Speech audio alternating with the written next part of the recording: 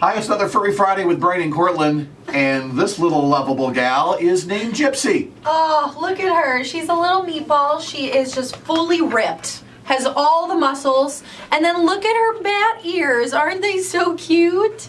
She's all ready for Halloween. You probably can't see it, but she's got her toenails painted in back. Yes, they're green. Orange and green. So she is around 5 or 6 years old. Is that right? 7. Yeah. 7 years old.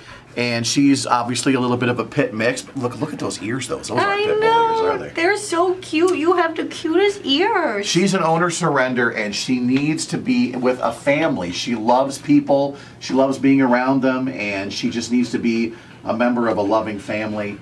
Gets along with everybody. So if you want to make Gypsy a part of your family, she is available for adoption at Last Hope. You're so good. You're such a good girl.